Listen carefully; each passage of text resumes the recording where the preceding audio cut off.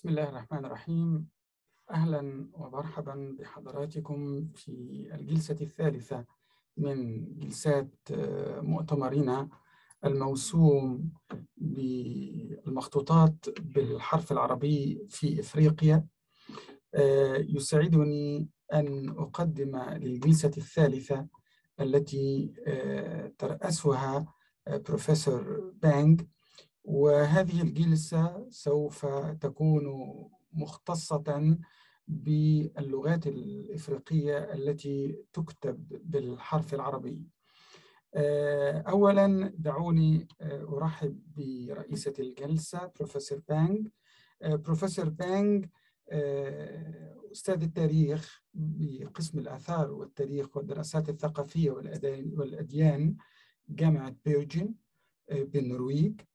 تنصب اهتمامات بروفيسور بانغ البحثية على التاريخ الإسلامي للمحيط الهندي الغربي في القرنين ال19 وال20، وتشمل اهتماماتها اليمن وعمان وكينيا وتنزانيا وموزمبيق، وتتركز كذلك أعمالها على الأنماط المتنوعة للتغير الديني من خلال تداول النصوص والكتب وإصلاح ممارسات الطقوس والتعليم، وتشتمل أيضاً على التغير الاجتماعي والقانوني والسياسي، اعتماداً بشكل أساسي على المصادر العربية جنباً إلى جنب مع العمل الميداني. نفذت بروفيسور بانغ مشروعات كثيرة لرقمنة وصيانة المخطوطات والنصوص ذات الملكية الخاصة والمعرضة لخطر التدهور البيئي، مثل مخطوطات مسجد رياض في لامو بكينيا. وقد اطلع هذا المشروع برقمنة مجموعة المخطوطات المحفوظة بمسجد رياض بلامو في كينيا. وقد أسس معهد مسجد رياض في أواخر القرن ال19، وهو يعد واحداً من أقدم المؤسسات التعليمية الإسلامية الدائمة في شرق إفريقيا. وتتكون المجموعة المرقمنة من 145 عنصراً يرجع تاريخها إلى القرنين ال19 وال20. في هذه الجلسة نشرف بوجود أسماء لباحثين كبار كلهم متخصصون في مجالاتهم. معنا في هذه الجلسة دكتور مoumouni، معنا كذلك دكتور ديمتري، كذلك نرحب بدكتور محمد، وأخيراً الدكتور أميدو ساني. ونتمنى أن تكون هذه الجلسة برئاسة بروفيسور بانغ قادرة على الإجابة عن تساؤلات كثير من المتابعين والتي تصلنا عن طريق المواقع المختلفة، وكلها تنصب حول ما الصلة بين اللغات الإفريقية والحرف العربي، ومتى بدأت هذه الصلة، وما هي الأشكال المختلفة للحوار الذي دار بين الأحرف العربية واللغات الإفريقية. مرة أخرى أرحب ببروفيسور بانغ وأدعوها إلى بدء هذه الجلسة، فلتتفضل. Thank you very much, Mehmet Isa. Thank you again to the organizers, and I would like to take the time to extend a special thanks also to the translators who are behind the scene and who work tirelessly throughout this conference. I'm going to moderate this panel, which is the third panel, where, as the director stated, the topic of today is Arabic script for languages other than Arabic. And in this panel, we will hear presentations on several different languages, including, as far as I could gather, Kanembu, Pular, Fulani, Yoruba, and perhaps others. And we will be introduced also to different types of texts. I just want to say first that there will be a Q&A session towards the end after all the 4 presentations. Participants can write their questions in the chat and they will be relayed and directed to the presenters. I will maybe try to even it out. If there are many questions for one, I will still try to raise questions for each panelist. Then I would also like the panelists to do 2 quite contradictory things.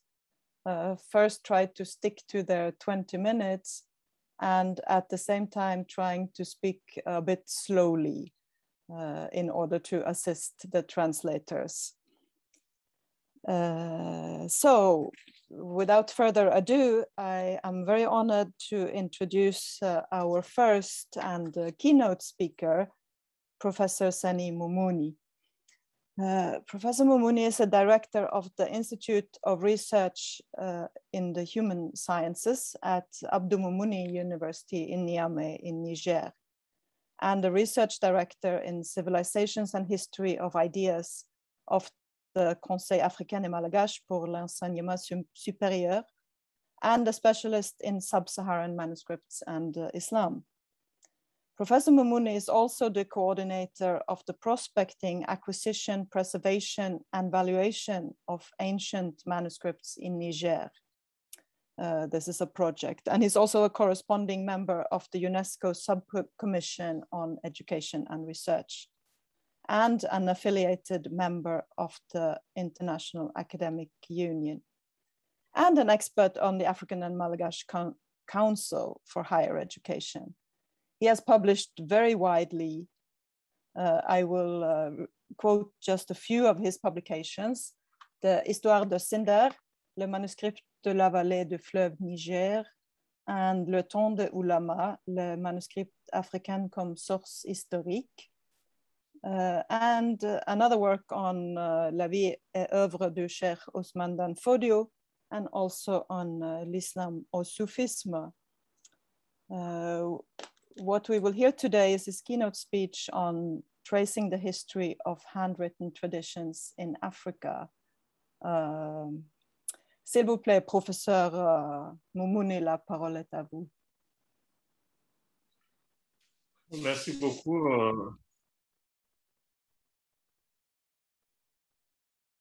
Donc, je vais essayer de partager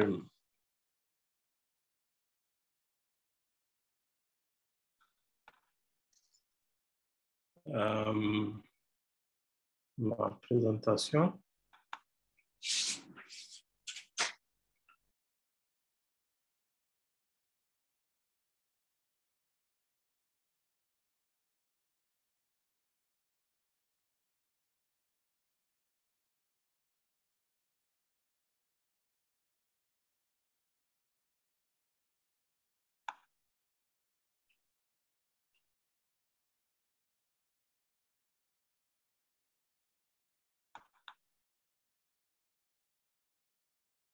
Bon, j'espère que la technologie va nous aider. OK, c'est bon.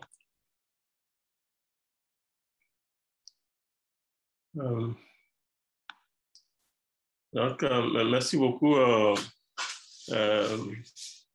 Anne pour la présentation. Donc, le thème que je proposais d'aborder dans ce panel est la tradition manuscrite en Afrique. Et là, je dis en Afrique, mais il faut considérer que ce que je vais aborder concerne surtout l'Afrique de l'Ouest. On sait très bien qu'en Afrique du Nord, il y a des collections de manuscrits que je ne vais pas aborder ici. Et également, en Afrique de l'Est, également, il y a des manuscrits dont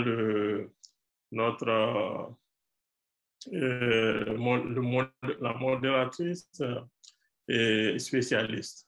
Voilà, donc,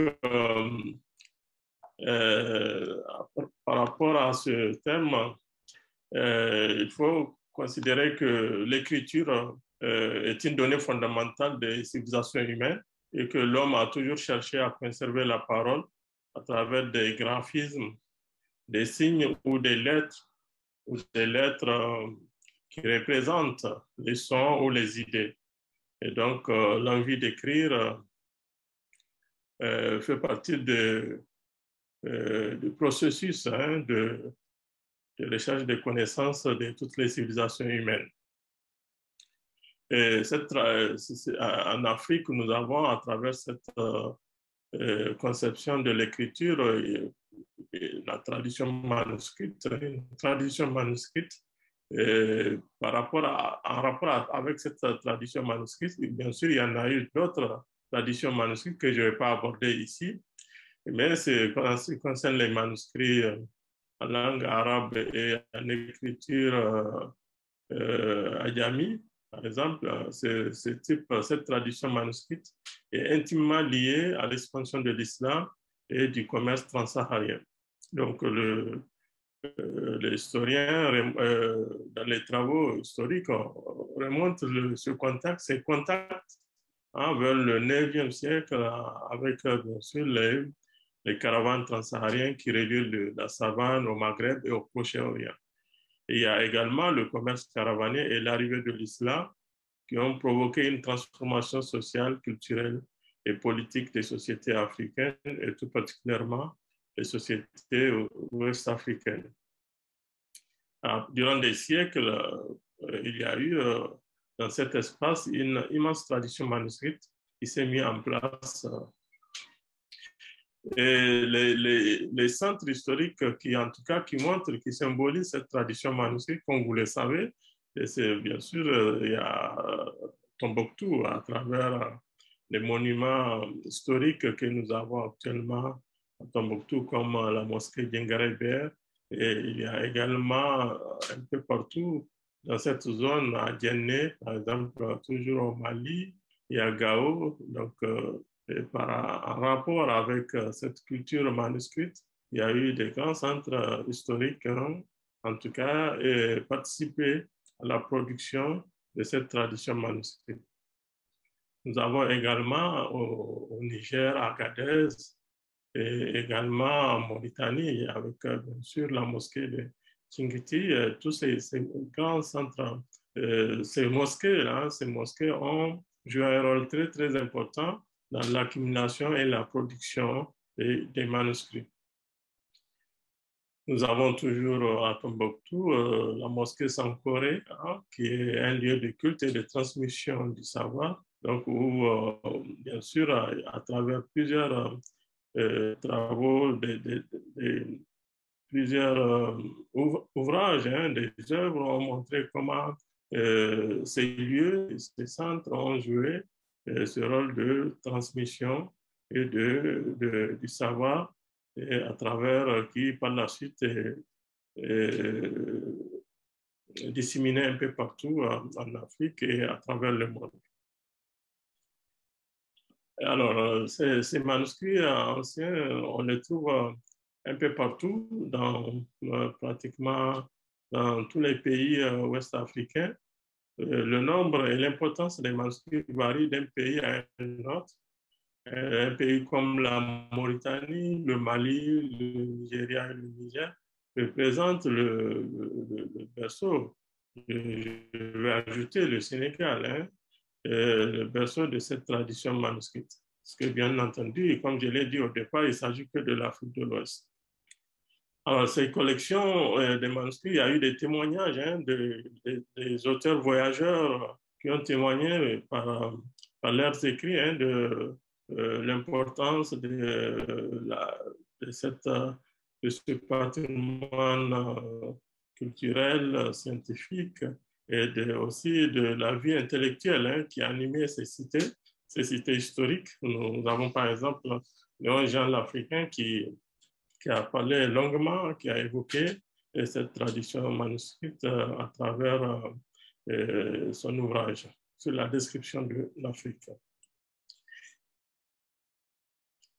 Alors, ces manuscrits, comme vous le savez, comme ça a été dit, parce qu'il faut aussi dire que ce que je dis là, hier, il y a eu dans les présentations pas mal des éléments qui qui vont dans le sens de ce que je vais dire, hein, parce qu'il y a eu une bonne introduction à travers les conférences des éminents chercheurs et scientifiques sur les manuscrits et sur l'importance des manuscrits. Alors là, la typologie, bon, comme vous le savez, il existe deux types de manuscrits. Dans les collections, ce qu'on trouve en Afrique de l'Ouest, hein, on trouve des manuscrits en langue et écriture arabe, mais également des manuscrits qui sont dans des langues africaines. Donc l'objet de ce panel, parce que ce panel est consacré aux manuscrits en langue africaine. Alors, cette tradition manuscrite africaine, comme toute tradition manuscrite, s'appuie sur l'enseignement de l'écriture sacrée. Elle a eu pour conséquence l'invention d'autres formes de communication, telles que l'écriture de certaines langues jusqu'alors orales. On trouve en Afrique des manuscrits en langue et écriture arabe et des manuscrits en langue africaine comme Hausa, Fulfulde, Kanuri, Tamajek, Swahili, Wolof, etc., etc. Et donc, certains de ces manuscrits font l'objet d'une présentation dans ce panel. Hier également, on en a parlé par rapport aux publications du professeur Hilmi Sha'arawi sur les langues, sur les manuscrits adjami. Alors, cette tradition manuscrite a connu deux étapes importantes. La première étape concernait la mise en place des bibliothèques des sources islamiques par la reproduction des grands recueils islamiques tels que le Coran, la Sunna prophétique, les hadiths, les chroniques et les grands traités juridiques et mystiques. Ensuite, la seconde étape fut marquée par la participation massive des auteurs locaux et la création littéraire et à l'institutionnalisation de l'enseignement dans les grands centres historiques. Par exemple, hier, avec la présentation de Daria, nous avons vu l'importance de la transmission et de l'enseignement, le rôle de l'enseignement, de l'éducation islamique dans la production de ce manuscrit et dans la constitution de cette tradition manuscrite. Alors, j'ai essayé à partir de la collection de Niamey de dresser une typologie de l'évolution chronologique des manuscrits à partir des dates. Donc, nous avons trouvé que les manuscrits qui datent de 700 à 1099, on les a classés comme des manuscrits classiques. Et puis également les manuscrits de 1100 à 1599 sont des récits des voyageurs arabes, notamment Ibn Battuta, Ibn Khaldoun, etc. Et également les manuscrits de 1600 à 2000 sont des manuscrits souvent écrits par des auteurs africains. Alors ici, nous avons un exemple de manuscrits en langue arabe, parce qu'il faut aussi dire que un bon nombre, ça dépend des collections en tout cas, mais la plupart des collections que j'ai eu à visiter, c'est les manuscrits en langue arabe qui représentent la majorité des collections. Et également, nous avons des manuscrits en langue arabe. Alors, il faut aussi dire que l'une des particularités des manuscrits qu'on trouve en Afrique subsaharienne se trouve au niveau de la forme, sous la forme folio, séparée et non reliée, l'absence de reliure de ces manuscrits. Donc, les folios sont retenus dans l'ordre par des réclames. En bas des pages, les mots devant figurer au début de la page suivante. L'absence de reliure indique la mobilité des manuscrits qui passent d'une main à une autre. On peut constater cela au cours des séances d'enseignement et de lecture publique. Les feuillets sont souvent partagés entre étudiants suivant le même niveau d'études. Cependant, cette fragmentation, le fait que les manuscrits ne soient pas reliés, permet de partager les livres manuscrits entre plusieurs. Donc, ça allait plutôt dans le sens de partager le manuscrit, le savoir, le partage du savoir. Et donc, également pour que un seul livre manuscrit soit utilisé par plusieurs personnes au même moment. Et par exemple, ici, nous avons une séance de lecture collective de manuscrits. On a vu, vous voyez, les manuscrits sont un peu éparpillés et qui passent d'une main à une autre. Également, nous avons, bon, c'est juste une présentation d'un manuscrit en langue fulde, hein, c'est que nous venons de parler, également en langue germane, également en gula, hein, ça c'est représentatif pour montrer qu'il y a des manuscrits qui sont aussi dans d'autres langues africaines et qui font en tout cas la richesse de ces collections. Alors, l'identification et l'authentification. Alors, le catalogue, bien sûr, comme toute collection, les collections, les manuscrits en Afrique sont catalogués. Et vous savez très bien que le catalogue est un instrument indispensable pour l'identification et l'accessibilité des collections. Il y a un bon nombre de collections qui sont cataloguées. Alors, le catalogue permet de localiser et identifier les manuscrits en les rendant accessibles aux chercheurs. Une collection non cataloguée est une collection qui n'existe pas et qui sera difficile d'être protégée et valorisée. En tout cas, il y a une bonne, la promotion, en tout cas, du catalogage, d'aller vers le catalogage pour une meilleure valorisation des collections des manuscrits en Afrique de l'Ouest. Également, bon, il y a une fiche analytique depuis quelques années. Alors, donc, les catalogages, les normes de catalogage adoptés sont en rapport, en tout cas, avec tout ce qui s'est fait un peu partout dans le monde, notamment avec la Fondation Al-Furqan, qui a catalogué un bon nombre de collections des manuscrits de l'Afrique de l'Ouest. Ici, nous avons les catalogues, exemple des catalogues des collections des manuscrits du Niger, à Niamey, à l'Institut de recherche des sciences humaines de Niamey. Alors, il faut que j'aille un peu plus vite.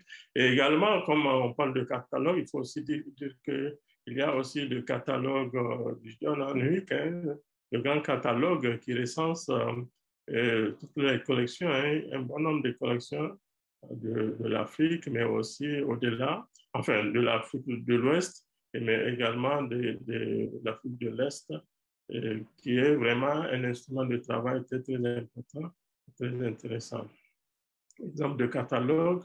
Alors, les manuscrits comme support de savoir et non comme objet sacralisé. Il faut aussi dire que c'est très important que ces manuscrits sont des instruments, enfin, sont vraiment des documents de travail, de lecture et pas seulement des objets sacralisés.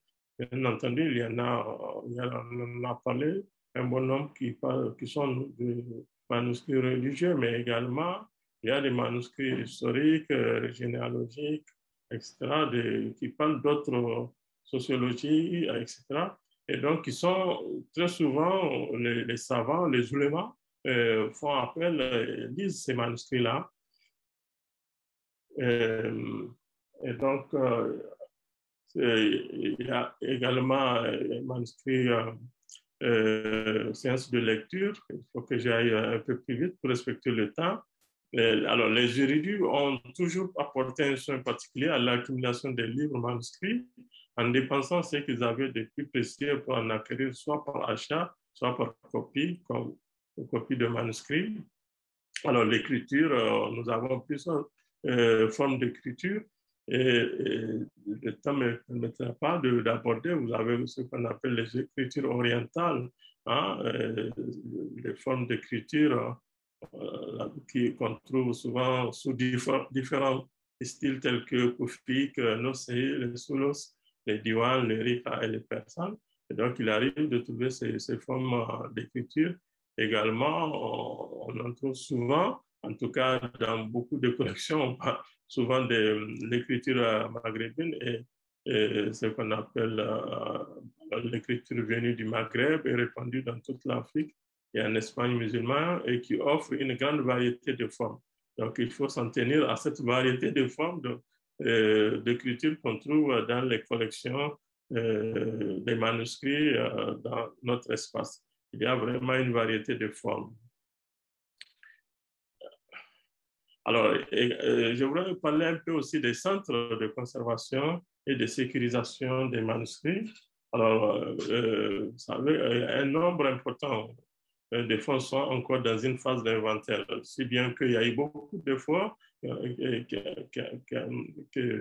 a été fourni pour la centralisation et la conservation des manuscrits. Par exemple, nous avons le centre Ahmad Baba, qui est maintenant un institut d'études islamiques et qui a un rôle très, très important. Alors, ces centres qui ont été installés dans les années 60 a permis aux chercheurs de contribuer à la gestion des dépôts des manuscrits. Et donc, certains chercheurs ont encouragé les traductions des chroniques et d'autres ont mené une campagne d'acquisition, de reprographie et le microfilmage de nouveaux manuscrits de valeur inestimable. Donc, il y a eu vraiment par le passé un effort important qui va dans le sens de création des centres de conservation. Et à partir de là, nous avons vu, à partir de ces mouvements, la création du département des manuscrits de Niamey, qui a été créé par Abdou et également la création de la collection des manuscrits de l'Institut des études africaines du Ghana, le département des manuscrits de l'Université d'Ibadan, etc. On en a eu un peu partout. Et également, bien sûr, et certainement le collègue du Sénégal va nous en parler, également la constitution de la collection des manuscrits de l'IFA à Dakar. Alors, il y a des bibliothèques, il faut considérer que dans la gestion des manuscrits, nous avons deux types d'institutions, ce qu'on appelle les bibliothèques publiques, mais également il y a des bibliothèques privées, qu'il ne faut pas oublier. Donc, les bibliothèques privées jouent un rôle très, très important aussi dans la conservation et la diffusion des manuscrits.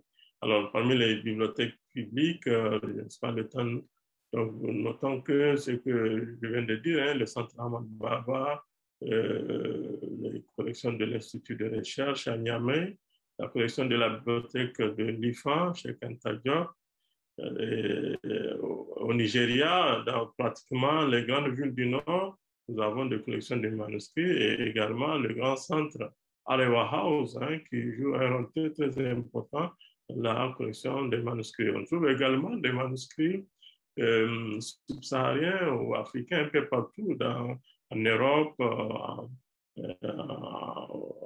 Bretagne, en France, un peu partout aux États-Unis.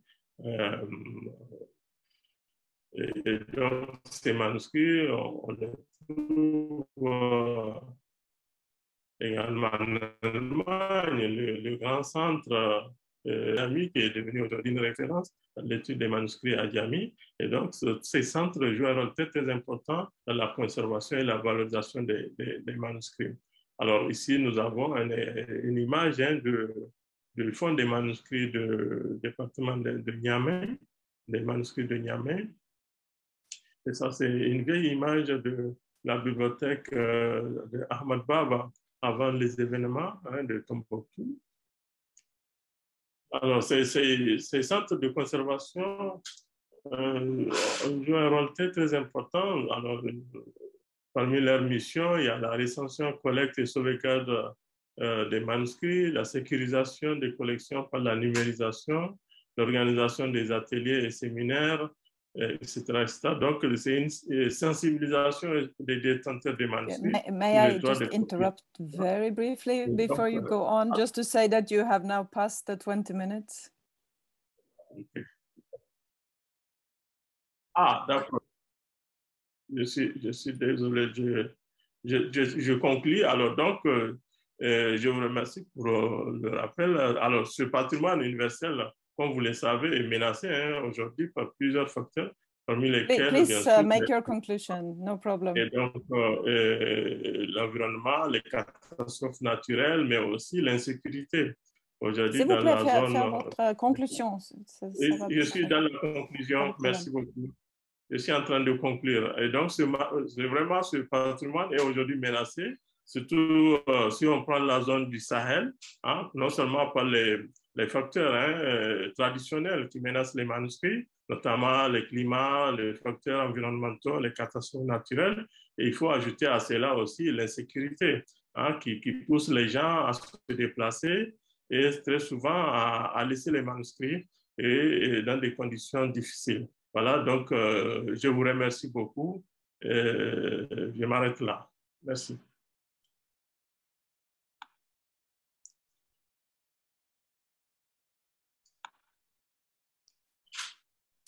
Thank you so very much, Professor Moumouni, for this overview of all the types of languages and writing styles and the conservation and research efforts in a wide range of collections and libraries. This is a very good start for moving on. And I am really pleased to introduce as the second speaker of this panel, Dr. Dmitry Bondarev, who is the head of the West Africa projects at the Center for the Study of Manuscript Cultures at the University of Hamburg in Germany. He used to work at the School of Oriental and African Studies, University of London, and has been investigating annotations of early Nigerian Quranic manuscripts. His research interests cover African linguistics, being Saharan, Chadic, and Manda languages, literacy studies, especially in the context of Islamic exegetical traditions in African languages, the history of writing in Arabic-based scripts, that is Ajami, and the paleography and codicology of West African manuscripts. Dmitry Bondarev has published very extensively on these topics, which he also develops in his teaching at University of Hamburg, in addition to the extensive studies conducted by his international team of scholars on the Ajami manuscripts of Sahelian Africa. We are looking forward to hear your presentation on the connecting power of grammar. The floor is yours, Dmitry. Thank you very much, Anna, for introducing me. Can you see my PowerPoint, the full screen without my notes? We can see it clearly. Good. And I assume you can hear me well? Absolutely. Good. Well, thanks very much again. And to the organizers, I will reiterate all these praises to the simultaneous interpreters and for the organizers for this very thought-provoking, inspiring conference. So let me start with my presentation. It will be two parts, and one will introduce you to what I call Old Kanembu and Tarjimo languages, and the other part will be about the influence of these two particular languages onto a poetic register that we only recently found, some traces of this register only recently found in Ajami poetry. As you all know, the Islam in sub-Saharan Africa has long roots, and in these 1200 years of Islam in this vast region, Kanem-Borno Sultanate, or Kanem-Borno Empire as it is known, became exposed to Islam about the 11th century. In today's material, I will be presenting to you. We will be around this geographical region of Lake Chad.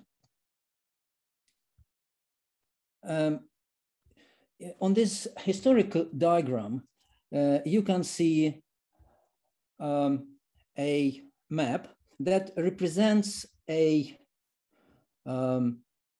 historical dimension of the development of Kanem and Borno. So Kanem started off with the Sayfawa dynasty, so-called Sayfawa ruling dynasty. And along the 15th century, around that time, the Sayfawa rulers who spoke a language called Kanembu were moving. Can you see my cursor in here?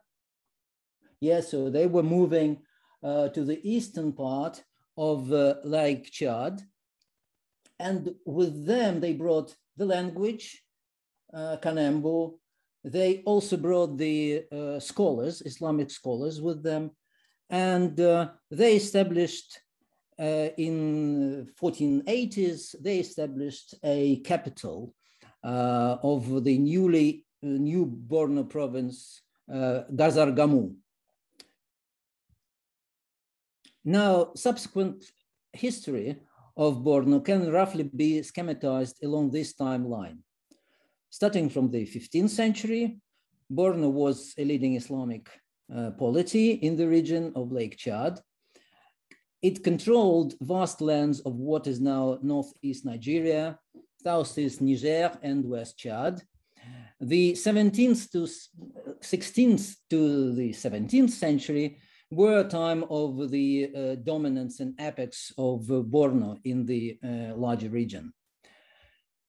Beginning from the 13th century, however, there were various changes especially prompted by the Fulani Jihad and the establishment of the Sokoto Caliphate in the west of Borno. And at that time, the capital city, Gazargamu, was abandoned. The ruling Sayfawa dynasty fell, and a new dynasty of Sheikh rulers started off with Sheikh Muhammad al-Kanemi, depicted here. And more disastrous years followed in 1893, 1900. The Sudanese warlord Rabi al-Zubair controlled Borno, and then it was killed by the French. And after that, in post-colonial times, Borno became a distinct province, and it is now one of the states of Nigeria. So what happened along these historical events in terms of the use of language that became known as Old Kanembu? Well, it is one of the earliest written evidence of the languages of the Sahelian Africa. And it was used in the Quran manuscripts produced between the 17th and the early 19th centuries. Sometime around the first quarter of the 9th century, Old Kanembu, that was used here in these manuscripts between the lines, in the Quran manuscripts, ceased being used in the Quranic manuscripts, but continued. So you can see on this picture that there is no commentaries on the Quran or late versions of the Quran, Mus'haf, but it continued, the Old Kanembu language continued to be used in the annotations in non-Quranic manuscripts. Now, the Quran manuscripts of the 17th century to the early 19th century host dozens of Arabic tafsīr sources that testify to a rich exegetical tradition going back many centuries. So just to show you the wealth of the exposure of Arabic literacy, religious studies, tafsīr studies at that time. Now, in oral, the Arabic, the Old Kanembu is no longer used in the manuscripts of the Quran, but it survives in oral recitations. And the Old Kanembu language that we see in the manuscripts is known now as tarjumo. The term used by the modern day ulama in reference to the exegetical language they use currently. And this Tarjumo language derives directly from Old Kanembu. So when I say Old Kanembu and Tarjumo, I refer to a linguistic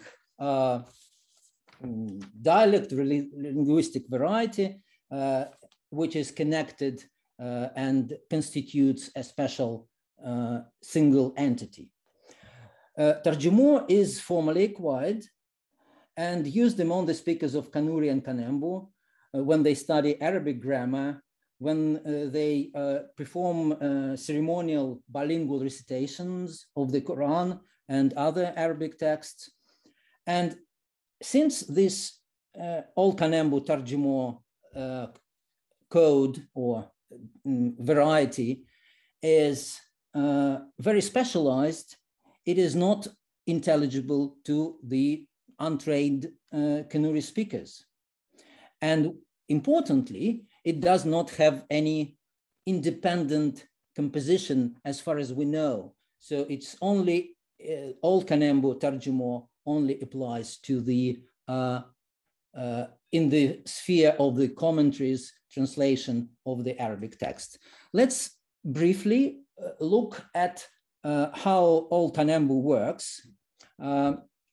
And here on this slide, for example, you can see a passage from Al-Baqarah. And what I highlighted here is the Old Kanembu devices to indicate subject, object, and indirect object. So for example, for Musa, Qala Musa, Musa is subject fa'il, and it is indicated here by the suffix or clitic in Old Kanembu, which is here.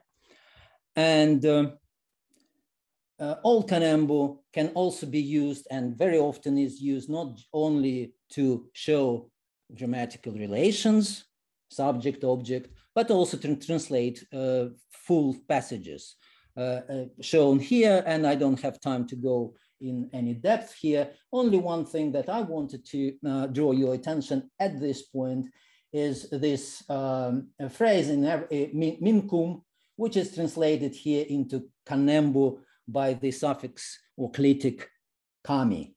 And I will come to this point after my interim conclusion, which I wanted to offer right now. So Old Kanembu Tarjumo is very different from any spoken dialects. It can only be used in relationship with Arabic. It never exists in independent composition. Old Kanembu and Tarjumo have influence on lexicon in Kanembu and Kanuri, some influence on phonology, how the sounds are pronounced, but there is no evidence for grammatical evidence of Old Kanembu onto the spoken languages. And when we look at the modern day poetic registers used in Kanuri and Kanembu, we don't have any traces of Old Kanembu grammatical structures. Nevertheless, some grammatical features of Old Kanembu have been attested in one Kanembu poem, to which I will now turn my second part of the presentation. But before that, I'd like to show you again a page from a Quran manuscript with the Old Kanembu translation, where you can see that the preposition, Arabic preposition min, from, is translated by the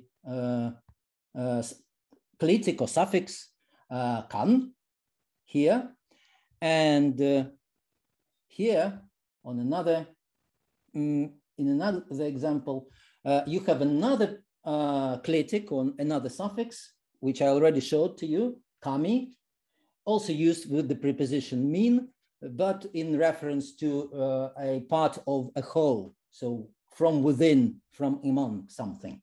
Now, some time ago, in Chad, in Mao, where a Kanembu variety spoken, Mao variety spoken. There was a manuscript found, which is this. And this is a poem in Muhammad's genre. In Kanembu, in Kanuri, it is called Kala or Kagala genre in typical Wa'adh type of texts. And this is a short, relatively short manuscript, about 4 folios. And well, some of the lines are translated here: "Come, woman, and take advice, unplait your head," etc., etc. And in one of the parts here, at the bottom line, you can see that there is a something that strikes, that draws our attention specifically as a form of non-Kanembu language. So this poem is written in a Kanembu variety, and we don't see much, we don't see any specific, unintelligible to Kanembu speakers grammatical structures that we see in Old Kanembu or Tarjumo. But sometimes, and this poem shows this, is we do see our particles, our clitics. So for example, here, from your Lord, Kumanum kan. So we have this kan, this particle kan, as we see in Old Kanembu. It's not part of Kanembu language, of modern Kanembu language, but it is part of this manuscript. Now, also here, you can see the other particle, kami, from within a land, kirge kami, in Kanembu. Kirge is Kanembu, but kami is not part of Kanembu. It is part of Old Kanembu. So here our unique evidence for the influence of Old Kanembu on the spoken languages. And I'm now coming to my summary and conclusions, at the end of which there will be a big question mark. So Old Kanembu in Tarjumo is a highly specialized linguistic variety and exclusively used for translational purpose in interpretation of the Quran, translation of literal translation of the Arabic texts. Old Kanembu and Tarjumo are never used in independent composition. And we never see influence on spoken dialects or in religious poetry, as we know, as we know now that exists in Kanuri and Kanembu. So why this poem that we just saw exhibit Old Kanembu features? And there is a hypothesis that I would like to share, is that because of the various socio-political factors that occurred along the line of the 19th century, something happened with the process of establishment of a poetic register that would have been developed into a proper independent poetic variety, but it never happened because around this time there were major disruptions in socio-political history of Borno. As I mentioned at the beginning, there were all the Borno rulers, when they moved to Berniga Zargamu in the 15th century, they brought all the ulama came with them. And at the time of the control of dominance of Borno around the 16th and 17th centuries, Kanuri speaking ulama were very much influenced, very much influential across the whole region, where subsequently later Sokoto Caliphate became a powerful, a power that controlled the whole region. So when Sheikh al-Kanemi came to the scene, the influence of Kanuri-speaking scholars who were masters of Old Kanembu and Tarjumor, their influence became gradually reduced.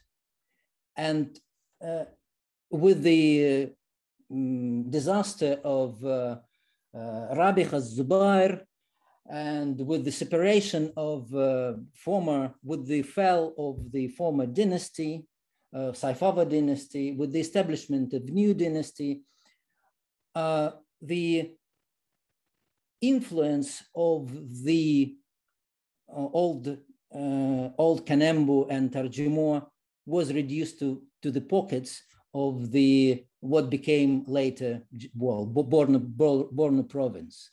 So somewhere around this time, there were poems, as demonstrated as I tried to show you in this presentation, there were poems that did show the connection between the poetic register and the old Kanembu. But after that point, we have no traces of that. And only the discovery of further manuscripts of this type can prove this hypothesis that in this particular manuscript, we deal with a special poetic register that is now extinct. So on this note, I thank you.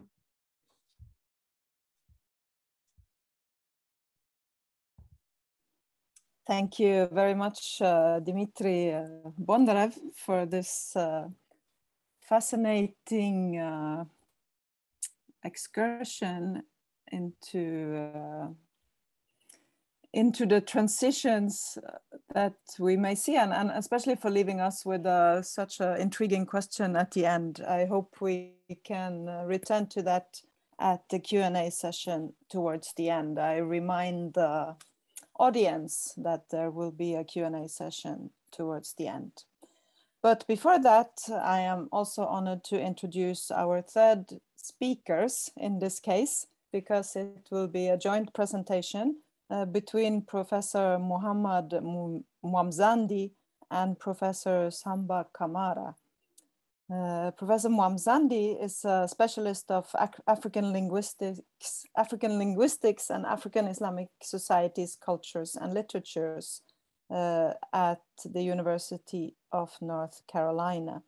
And he has published several journal articles focusing on linguistics, literature, and Islamist violent extremism. Professor Kamara is a specialist of West African oral traditions and literature, and his research has investigated the crossroads of the religious and the profane in Black Islamic African popular cultures. He's currently working on a monograph stemming from his doctoral dissertation, which is tentatively entitled Recording Post-Colonial Nationhood, Islam and Popular Music in Senegal. Professor Mwamzandi and Professor Kamara are the principal and co-principal, respectively, on a new endangered archives project known as EAP 1245, which regards the digitizing of the archives of the Tal families, which is the one we will hear about in this presentation. So you are most welcome, and the floor is yours, however you divide it between yourself. Thank you, Bang, for that introduction. I will straight go to the presentation, which I'm presenting together with Dr. Samba Kamara. And as mentioned, we are from the University of North Carolina and in Chapel Hill. And we are teaching in the Department of African American and Diaspora Studies. Next. So Next.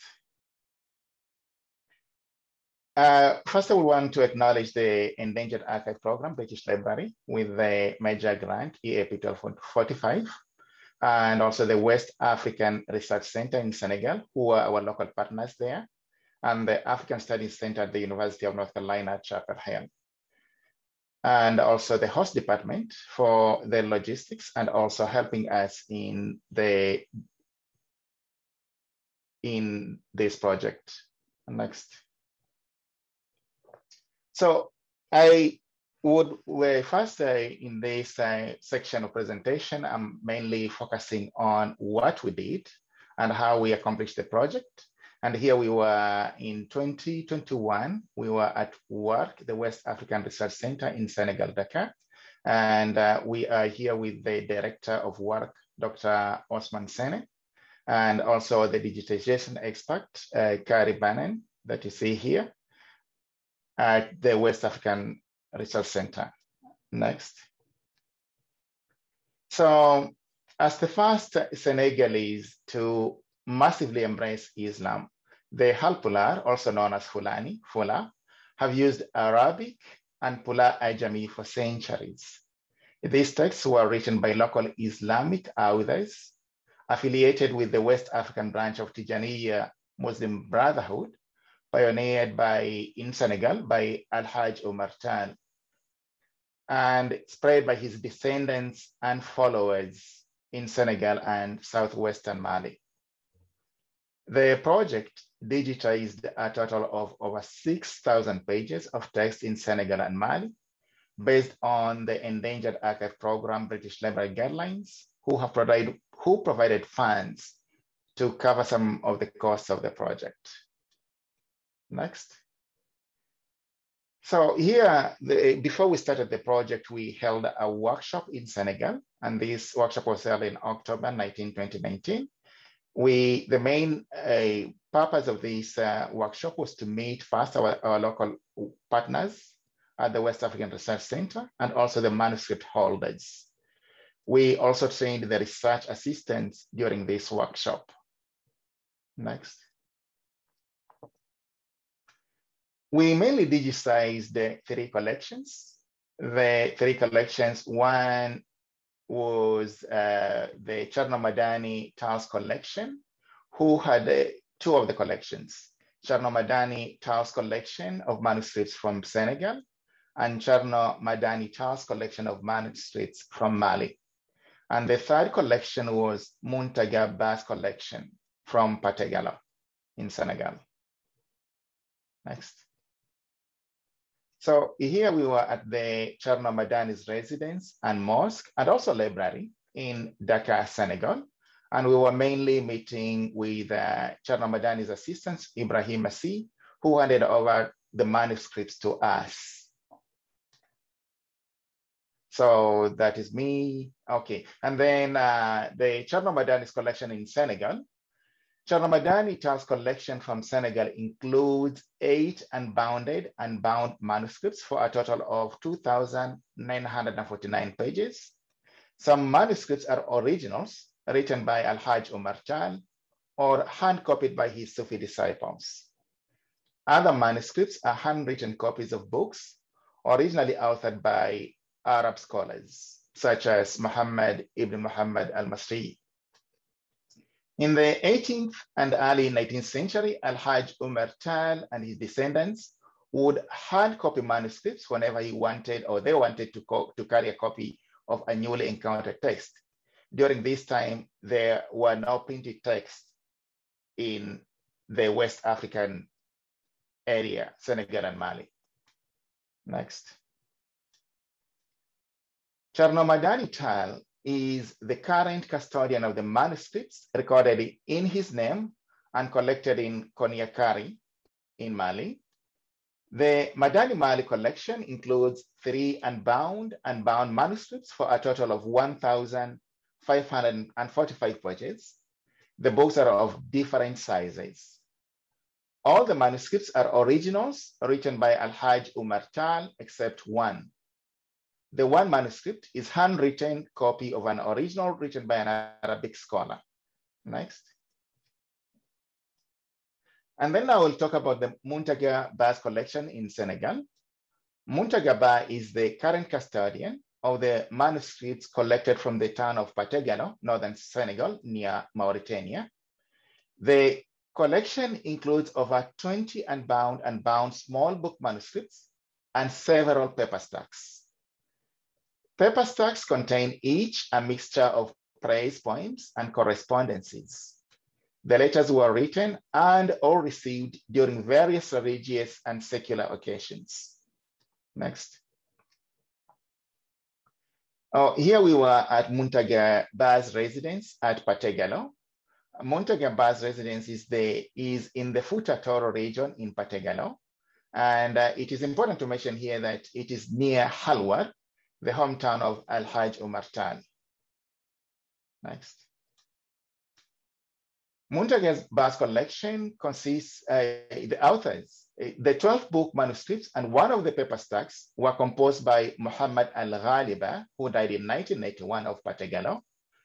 Al-Ghaliba wrote several manuscripts and reports during his many travels to different places in West Africa and the Arab world. And the rest of the collection is authored by Mamadou Lamine H, Sal Ahmed Al-Haj, Abu Bakr C, Omar C, Hamma C, Hammeba, and Muntaga Ba. Next. The material is mostly composed of panegyric style, which includes Islamic history and instruction, Prophet Muhammad's life and importance, the lives of several Muslim saints from West Africa and elsewhere. And also there were some mystical documents that many of these manuscript holders were not willing to share with the world somehow. Next. So I would finalize my section by saying that Tijaniya practices are very alive and evident in Pategalo and also in Senegal. And here Muntaga Ba and family is performing a poem on the history of Prophet Muhammad. And also Tijaniya liturgies, chants, and recitations of qasidas can be heard as one passes by the streets of Pategale and also in Senegal, especially in the evening. Dr. Samba Kamara, please proceed.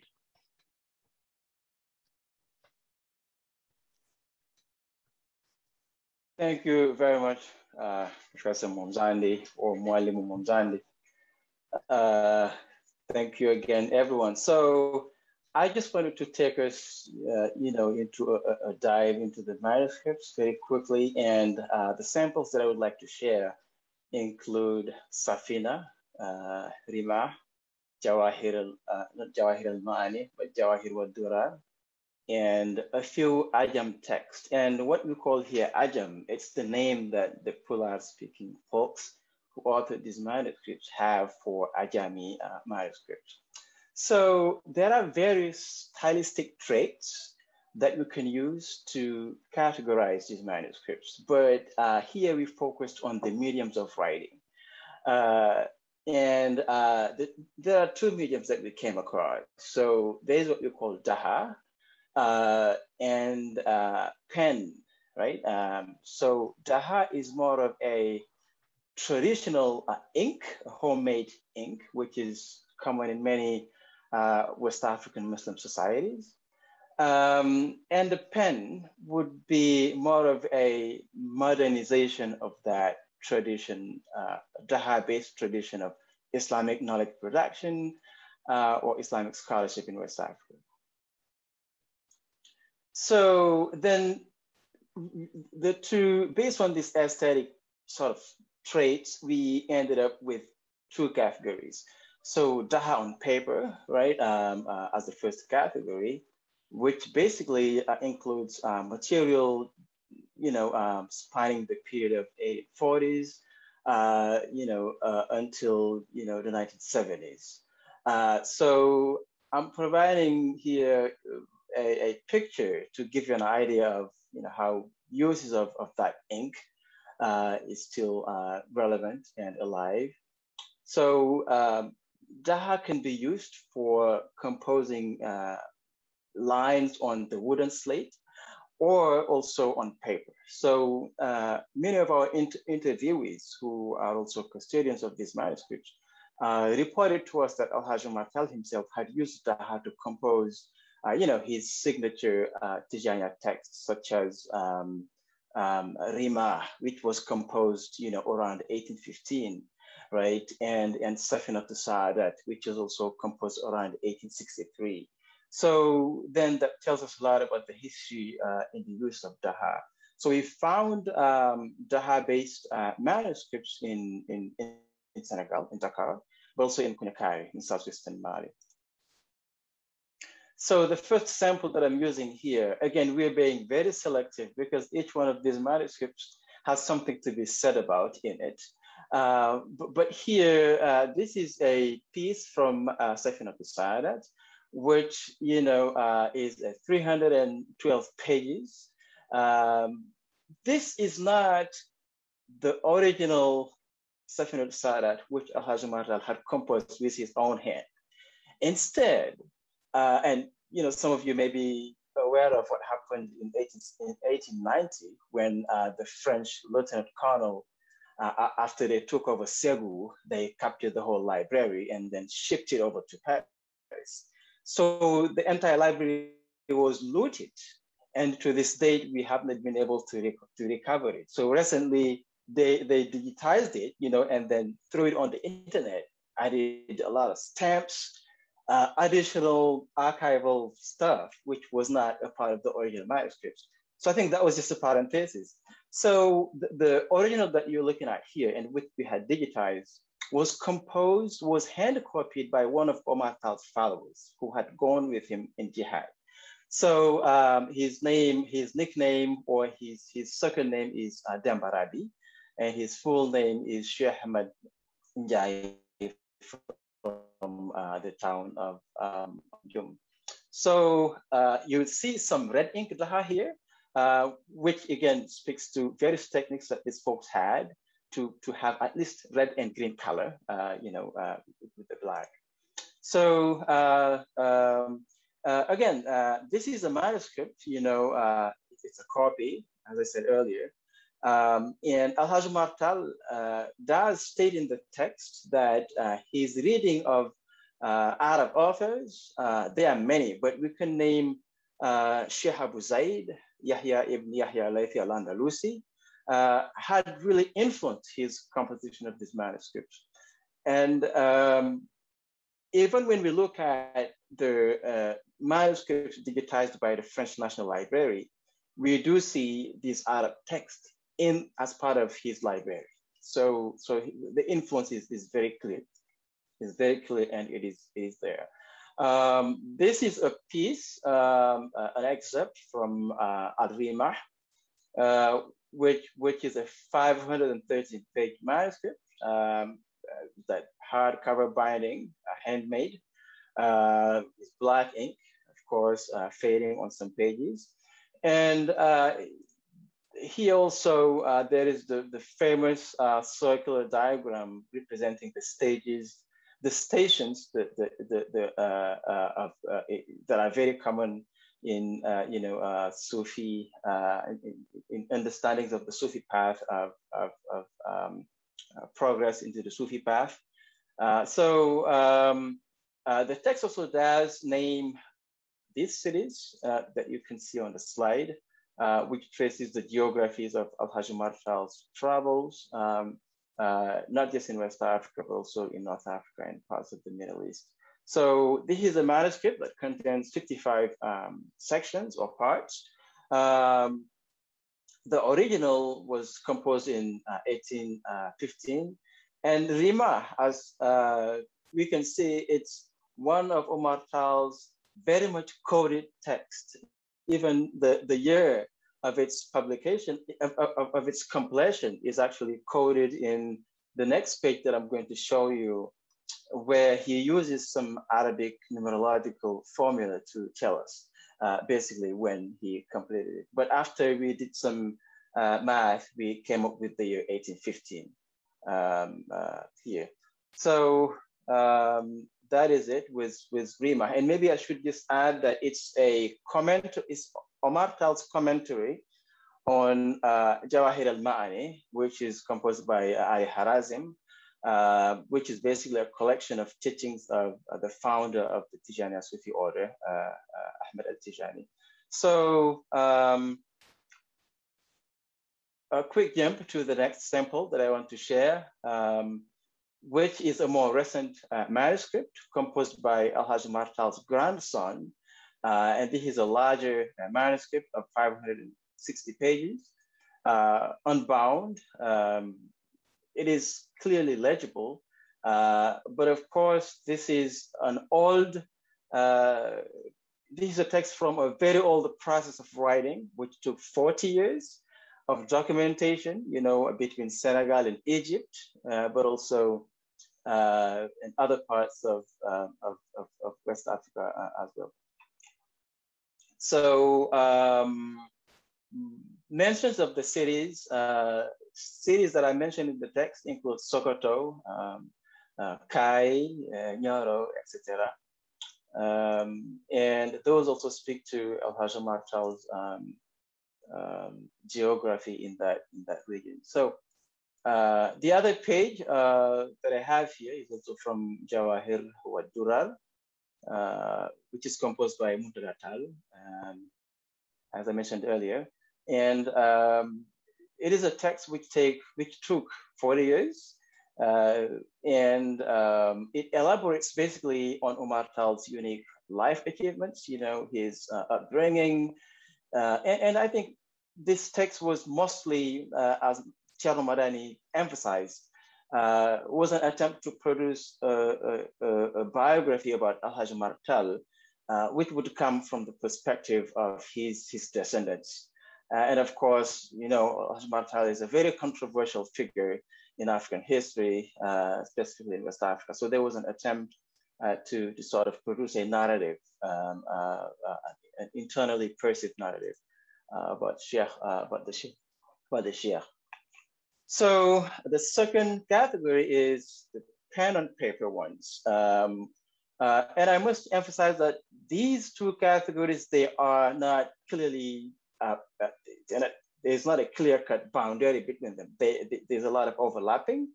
But starting in the 1960s, from what we have collected at least, you know, began the use of pen, right? You know, in composing these manuscripts, mostly Ajam manuscripts. So that's the move from Daha to pen. You know, and we encountered manuscripts of that kind in Dakar, but also mostly in Portugal. So the first sample that I have here to share is an Ajam poem by Muhammad al-Ghaliba, which is composed around 1970. Some of these will show clearly the date of the completion of the manuscript, but sometimes they won't, and then we have to use other archival traits to approximate the date.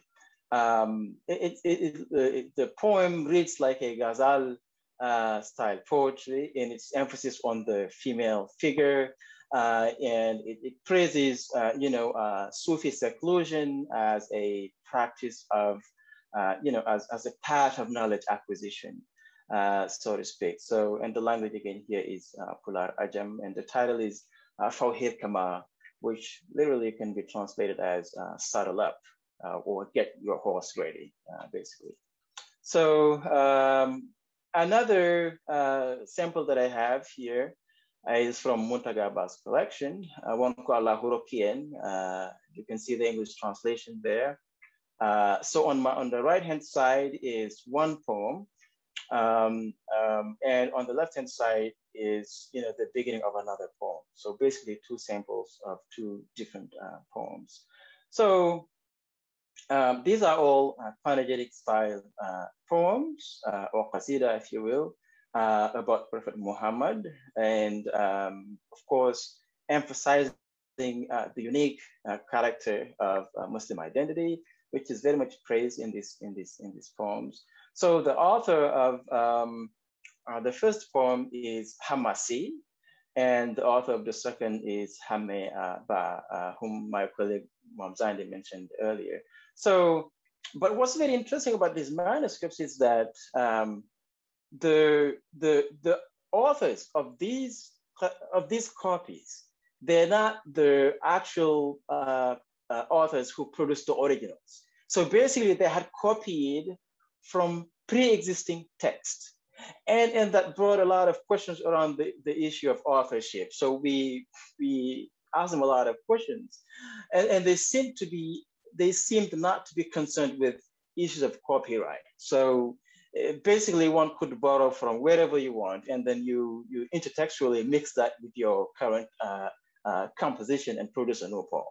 So, which is something very interesting that we thought.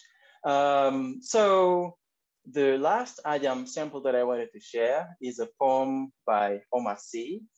This time around, this is his original poem, which he crafted from his own. And this dates back to 1995. And it is a poem that praises both Fatima al-Batul, and it emphasizes al-Batul as an epithet, that sort of is often used to characterize Fatima as the separated, as the woman who has attained that status of male sainthood, so to speak. And it is a poem that is very much loved by these folks. So they sing it on television, they sing it during those nightly dhikr performances. And it is a very popular poem by Omar Sy. But pen on paper manuscripts are not just Ajam. Some of them also are Arabic as well. So this is a sample where we have a Professor Kamara, I don't mean to interrupt you. I'm just saying you have passed the 20 minutes. So okay. I will ask you to maybe make it more difficult for the interpreters and speak more quickly. Sorry for that. Sorry. Please go ahead. That's fine. That's fine. Sorry. So in conclusion, all these manuscripts, they are authored by followers of Al-Hajj either genealogically or spiritually. So while Arabization among Halplar authors preceded Ajamization, and by Ajamization, we just mean to emphasize the shift from Arabic to, writing in local languages, of course, using the Arabic script. So it is, these two systems of writing came to coexist. So Halplar Arabic manuscripts are still more numerous than the Ajami sources in Futa. They cover a broad spectrum of topics, science, Islamic science, exegesis, Sufism, etc. But we noticed a lack of consensus, which may speak to Senegal's language policy itself. But Ajam panegyrics are widely memorized, performed, and remain most popular in Futa today. They continue to compose, and very interestingly, they are trying to Latinize their alphabet, their manuscripts, which is something very interesting. And I would like to stop there. Thank you. Thank you so very much, Professors Mwamzandi and Kamara, for this insight into the Tal collection, both the process of working with it and the insight to its contents. I'm also looking forward to further discussion of this in the Q&A session. But before we get there, I'm very pleased to introduce our fourth and last speaker of today, Professor Amidou Oulalkan Sani, who is Professor of African and Middle Eastern Studies at Fountain University in Nigeria. He taught for a long time at Lagos State University from 1984 to 2018. And his research interests cover literary and linguistic studies and West African manuscript studies.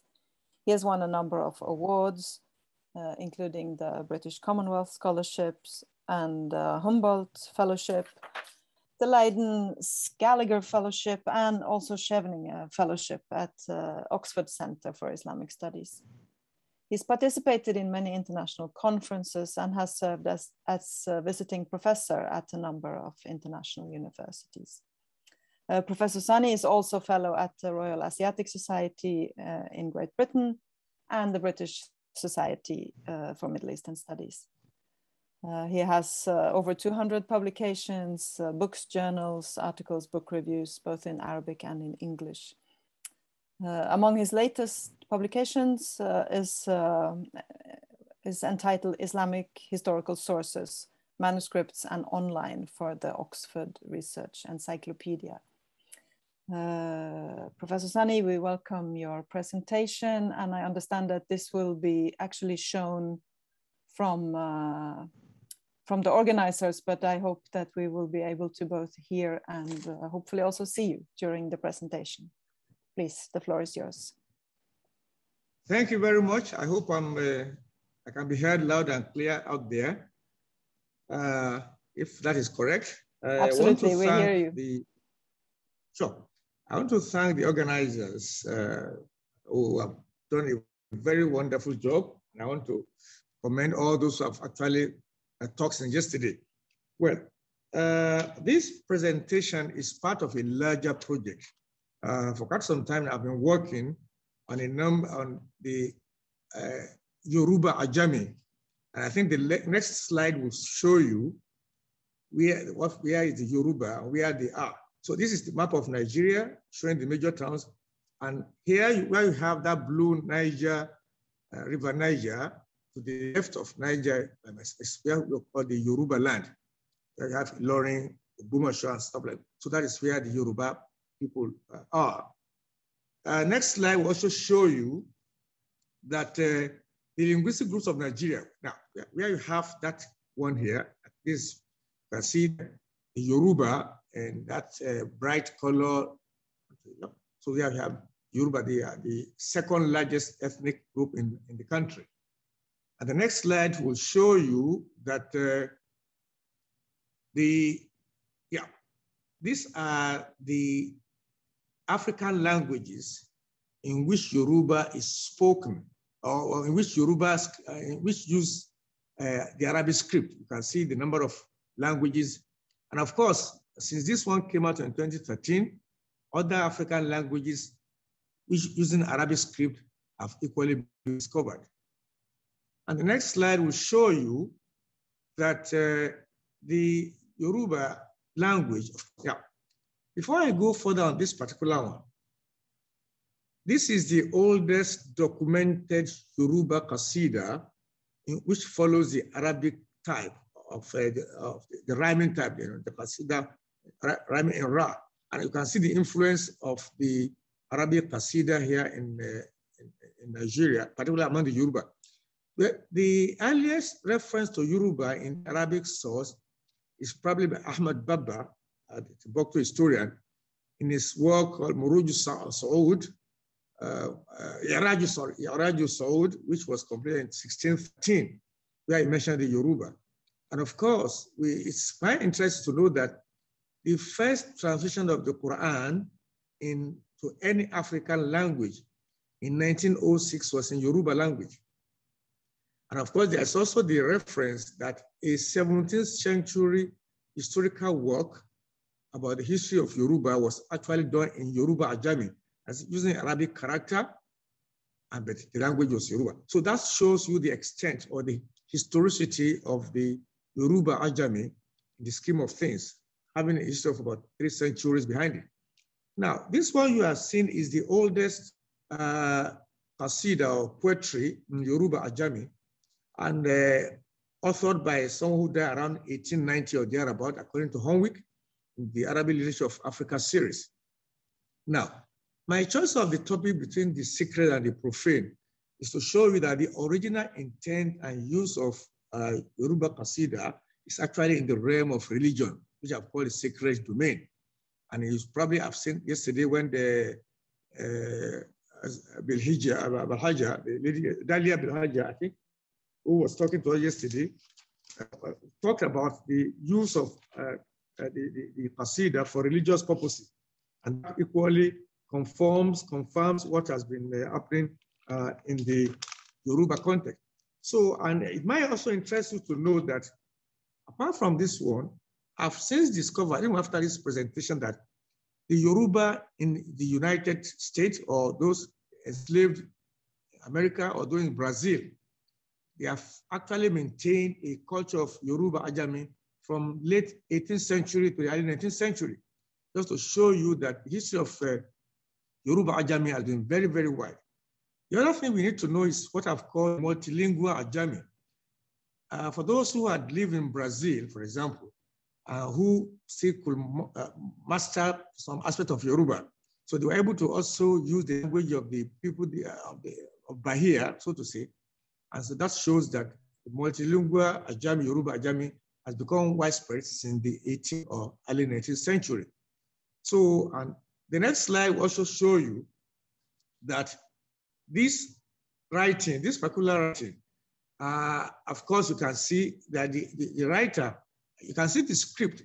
Of course, the Arabic script or Yoruba script and Ajami among the Yoruba is a blend of Maghrebi, Kanawi, Sahrawi, depending upon the variety of script cultures to which these authors have been exposed. And that shows you that the kind of latitude they've had in using the various script that was available to them. And this particular one that I'm showing you now was copied by the great-grandson of the author, the man who died, Abdou, who died some 10 years ago. So the next slide will show you as well the character or the content. See, another hand of Yoruba Ajami, Yoruba poetry in Ajami. It can be seen here. And so it's gotten from Abdurrahim Hamza. It's another codex of the manuscript, and it's a manuscript on Ajami poetry in Yoruba language, but in Arabic script. So it's a work of admonition, what we call waka. Waka simply means song or poetry in the Hausa Yoruba tradition. Next one. Next slide, please. The next slide. Okay, while we are wait for the next slide. Well, now, this particular one is also a Yoruba Ajami, which was copied in what I call the Oriental Naskhi by Stefan Rechmuth, who was in Ilorin some 30 years ago, thereabout. So just to show that the interest in Yoruba Ajami is not limited only to academics. Yes, I want to stop a little bit here. This particular one we are seeing is what I've called the profane aspect of what's called the Fuji reggae. Now, of course, you know, reggae is a Western music, and you can now see some authors using Yoruba Ajami to document reggae tunes or what we call the local Fuji reggae music. And the last one I just showed you. So, so you can see that the interest in, and that's more or less an exemplification of the profane, what I call the profane. Of course, you know, the traditional attitude of Islam to poetry or to song. So if, which was probably used in the realm of religious admonition, preaching, theology, and things like that, has now come to be used for Fuji reggae music. You can see what that means. And interestingly, I can also tell you now, even now, you can see the use of Ajami among some Yoruba authors in poetry, like writing on condom, what they call it, grandpa's balloon in the local palace. And of course, so you can see also several aspects of Ajami being used for things like medicinal prescription, short stories, even prison accounts, prison notes of Ajami. So these are new things that are just coming on now. And I want to see the next slide. Next slide, please. Okay, while we're still waiting for the next slide to come, it will be interesting to know that what I focus on largely now is about how to evolve a standard script for Yoruba Ajami. That has not been the case for quite some time now. And yeah, this is another form of Yoruba Ajami, which is about singing during Ramadan, those who go to Hajj, and for its condemning photography or drinking of wine and all those kind of things, particularly by those who have just arrived from pilgrimage to Mecca. This kind of poetry is, of course, Yoruba Ajami poetry It's more or less popular in the rite of passage, marriages, funerals, housewarming ceremony. So what I would call the rite of passage. So next slide, please. So the effort to have a standardized orthography has been on for quite a while, and that is what I want to focus in this concluding part of my presentation. How is it that there's never been a standard orthography for Yoruba Ajami? And I think, go on with the slide. I'm going to those now. So this is one of the early attempts. So you can see Haya Naktubu Lughati Yoruba Ramz al-Arabi. Let us write Yoruba language with Arabic letters. So this is one of them by one Hamad Abdul Salam from Malaysia to Sudan. He's tried to evolve a standard orthography, but his effort did not fully fail, although he didn't succeed. Next one. So in what follows, I'm going to show you the various efforts as Yoruba evolving particular orthography for Yoruba Ajami. So you can see that's one. Next one. This is still the same effort by Ahmad Abdul Salam between the early 70s up to 19th. But because his own dialect, it's not the standard Yoruba dialect, so it became problematic. Next one.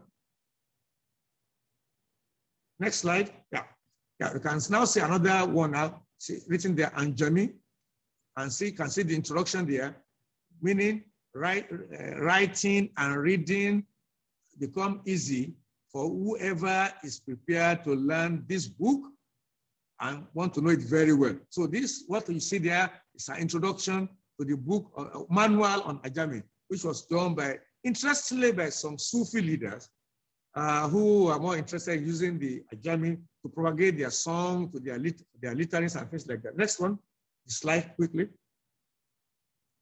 Yes, you can see all now the use of letter or vowels or consonant. You can see that for particular phonemes that are not in Arabic language, there is this attempt to modernize or to modify the Latin letters to ensure that they have something. This next one. Next one. So these are just samples of letters in Ajami with vowels and consonants. Next one. Go on, go on.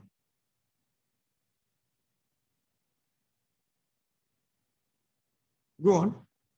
Yes, now these are samples of proverbs and conversation in Yoruba language, but written in Naskhi. Now you can now see that apart from the traditional writing script, you can now see Yoruba Ajami now has become a matter for Naskhi or standard printing press script now. And of course, you now even have stories, short stories in Yoruba Ajami in printed Arabic script. Go on. And I can end with my recommendation. So these are the two key scholars in Nigerian or Yoruba scholarship of the past 100 years. Adam Abdullah Ilori, and of course you have Sheikh Kamaluddin. The two become symbols of scholarship in modern Nigeria in the past 50 or more years, and they still remain very popular. So you can see something written about their life history now in Ajami now. Next one. Next one. Now, you can see from this one that Zawiya, you can see the people of Zawiya, the Sufi acolytes, was interested in using Ajami more in propagating their belief and faith and litanies and whatever. So go on. Yes, this is another one now. You can see that this Sheikh Abubakar Yusuf Rufai trying to write Yoruba Ajami in modern style with video script as well. Go on. You can see the day 1424, just about 20 years ago. It's this one. Go on. I want to show you now tafsīr. There has even been tafsīr, yes. Tafsīr in Ajami. Yes, this is a Surah Al-Fatiha. The tafsīr being done in Ajami, Yoruba Ajami. But the thing is that only those, the problem with this kind of effort is that anyone who cannot read proper Arabic in the first instance will not be able to access or even understand the Yoruba Ajami. So it will be of limited audience. And because there is a limited, there's no standard orthography for the language, it will be very difficult for it to be widely cultivated or even understood. Next one. In this particular something, what the international effort at finding an orthography, standard orthography for Yoruba language, I have listed those efforts here, but those efforts have not succeeded up to date for a variety of reasons, which I don't want to go into because of time. But as of now, there's no standard orthography for Yoruba Ajami up to the moment. Next one. Well, these are just something it's not about Yoruba Ajami, but interestingly, I've come across some what I would call multilingual Ajami in Sudanese Africa. And this one is about Hausa and Borno. So this Hausa, what we call, and Kanuri. So just to show that at this date of 19th century, so the interest in Ajami, particularly in scripture, Christian scripture, is been very, very common. And this is just sample from what we'll see in the next few slides as something I brought to show that interest in either monolingual Ajami or multilingual Ajami have been on for quite a while. And there's Christian missionaries are very, very active in this area. And recently, I've come across even some Yoruba tafsīr in Ajami by Christian missionaries dating to the early parts of the 20th century. You can see St. Matthew's Gospel in 1857 now in the Hausa Ajami. And go on, please, so I can round up quickly. So these are just samples I've gotten, and not Yoruba Ajami, but this the Dalail Khairat with the interlineal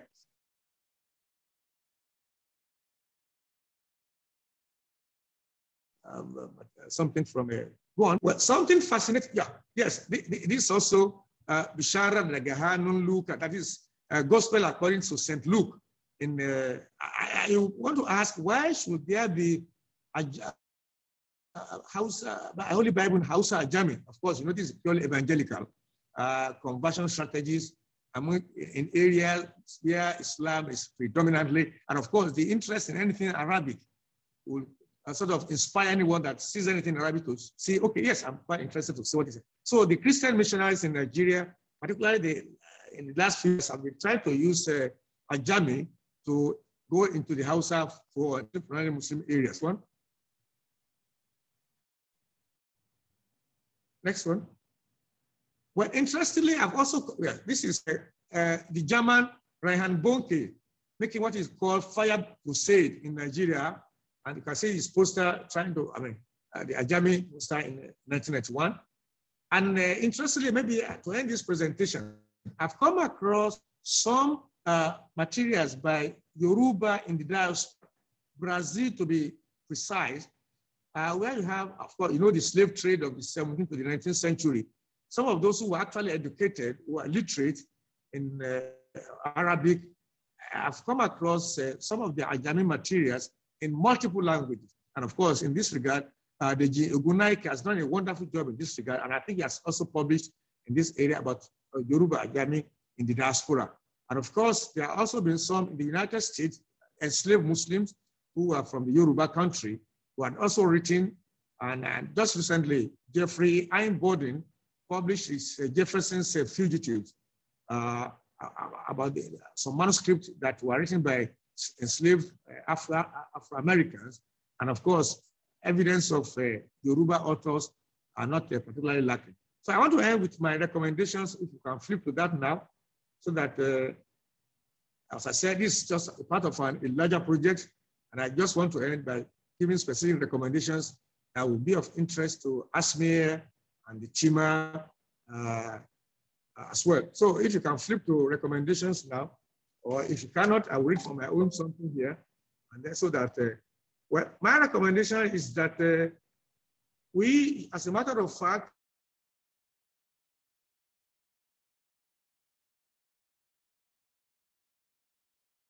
yes, that Nigerian Ajami studies in their curriculum. Well, of course, well, this one is a begging, use Ajami to beg, northern Nigeria. Yeah, this is one of the manuscripts I was talking about from United States, written by enslaved Americans in the late 1970s. Yeah, this is my recommendations now, that Nigerian tertiary institutions should incorporate Ajami studies in their curriculum in respect of Yoruba, Hausa, Fulfulde, Kanuri, and Nupe, among other Nigerian languages that have had a history of Ajami tradition. Number two, there's need for a better coordination of efforts among local and international experts, projects, and organizations dealing with languages using the Arabic script. Well, I've called on ISESCO, tafsīr, FAMP, CSMSC, and others to please come up with activities to ensure that the Ajami becomes a literary or an academic language. Then, thirdly, ASMIA and TIMA should assist in the establishment of what I call a Yoruba Ajami working group, which will embrace linguists, Arabists, and Yoruba authors to work on the various aspects of the standard language orthography, for which there are abundant materials in the Yoruba country. For trainings, workshops, seminars for African researchers and Yoruba Ajami scholars on various aspects of manuscriptology, as well as donation of equipment and facilities at institutional level. A lot of Ajami materials are dying away now due to lack of preservation. So there's need for digitization, and of course, even to encourage graduate students to use them for studies up to PhD level, so that we can have all this digitized, and then they can serve as sources for new knowledge about Africa. And lastly, establishment of a bilingual Yoruba Ajami, or what I call Yoruba periodical. Of course, we know a model of that is what we call the Hausa Gastia Traffic Kwabo, which was founded in 1939. It was a magazine, periodical in both languages. And so, of course, once we are able to put a standardized something in place. I want to thank you very much for listening to this presentation, and I look forward to your comments and observations. Thank you very much.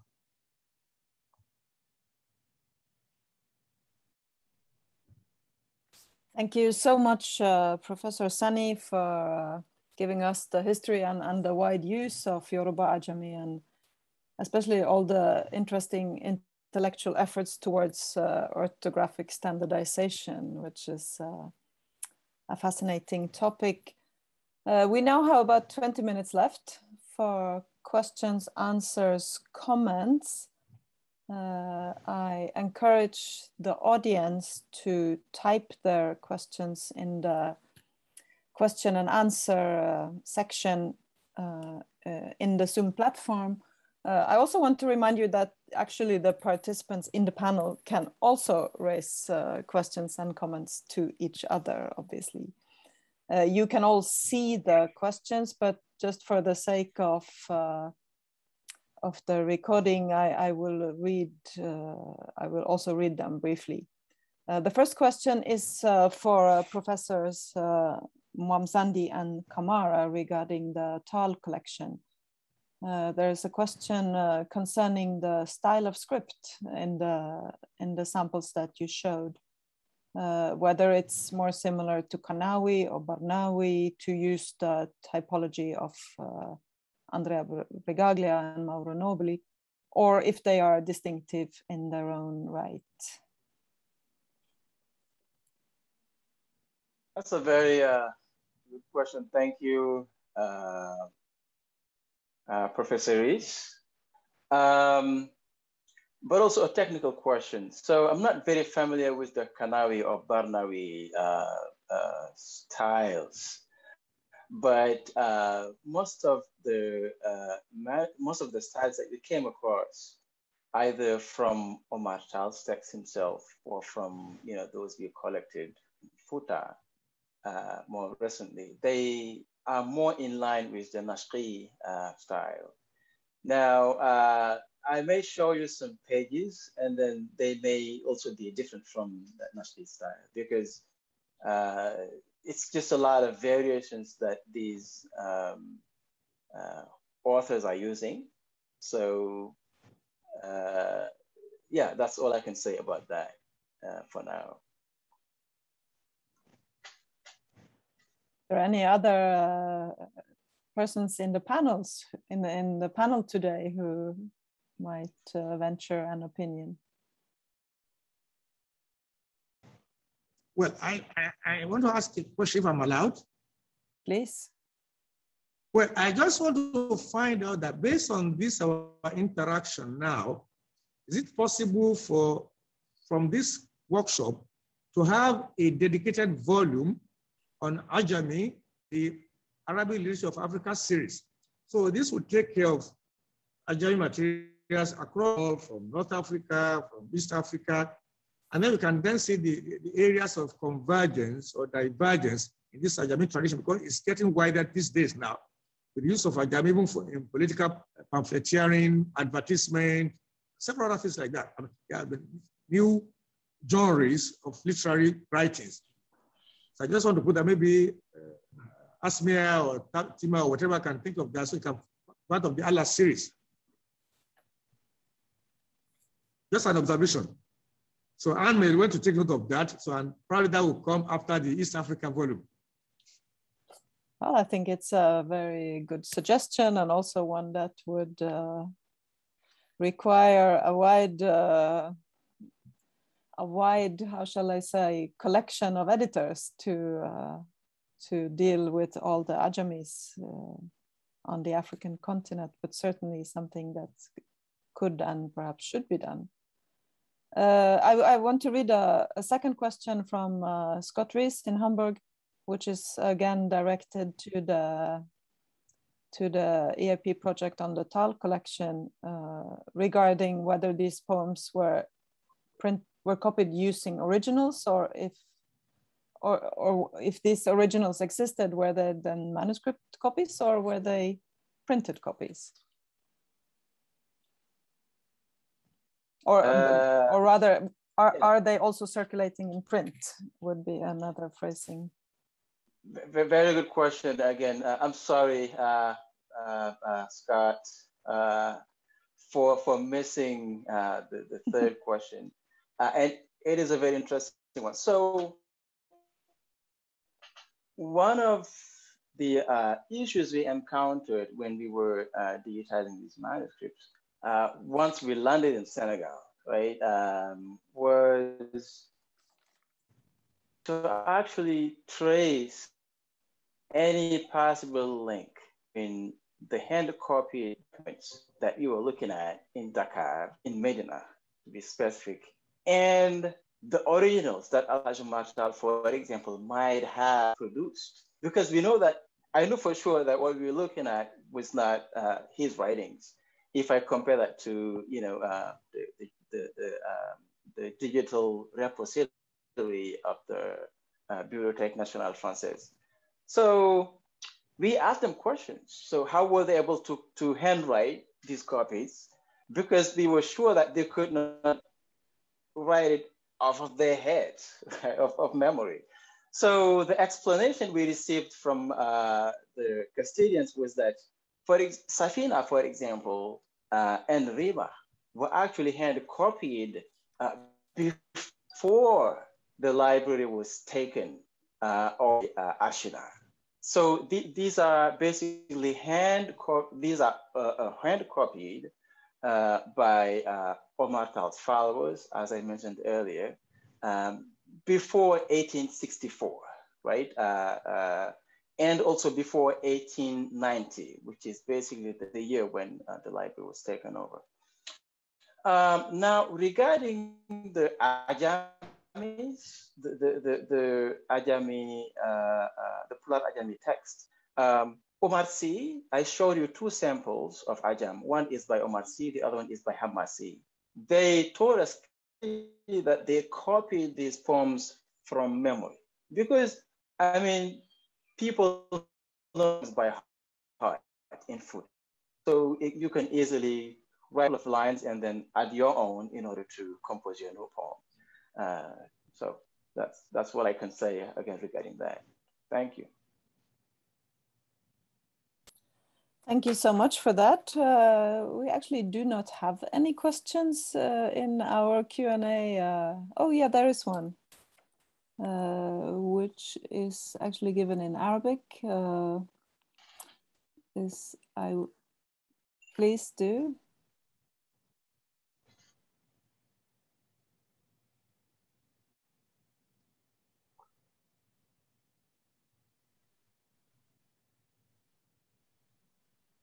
Mm.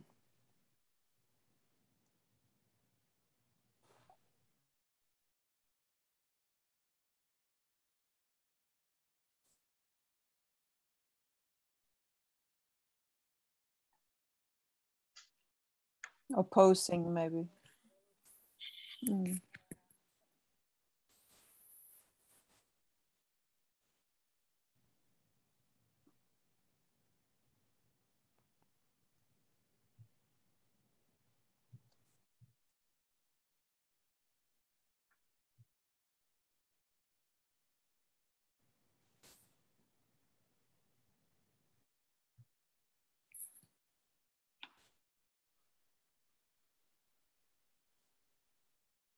Are you there, Professor Seyni?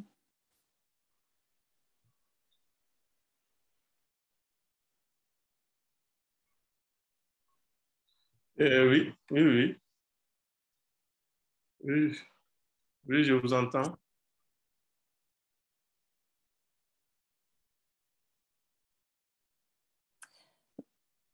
Should I maybe move on to another question, and we can, if we get contact again, we will raise it again. There is a question here for Professor Moumouni on the online locations where the manuscripts can be viewed, which you showed, and if there is any transcription projects going on at the moment.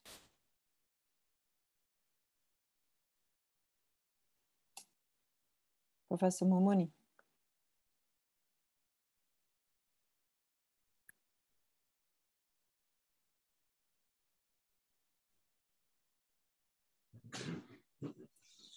Alors, par rapport à le catalogue numérique sur les manuscrits, je sais que mon collègue Broussard a travaillé pendant longtemps sur un catalogue de manuscrits en ligne. Et, notamment, ils ont inséré un nombre important de manuscrits subsahariens. Mais je ne sais pas si le projet continue, mais je sais qu'il y a ce projet qui a commencé il y a une dizaine d'années et qui est très, très important pour permettre aux chercheurs d'accéder au catalogue des manuscrits des collections. Et donc ça, c'est un catalogue numérique dont la connaissance et dont de temps en temps, j'ai consulté. Voilà. Merci, c'est le seul projet que je connais en termes de catalogue numérique. Maintenant, je ne sais pas, peut-être le collègue Dmitry, aussi à leur niveau, travaille dans ce sens parce qu'il travaille beaucoup sur les catalogues, enfin sur les manuscrits adjami. Et peut-être il y a un début de projet sur les catalogues adjami, catalogues numériques. Voilà. Merci.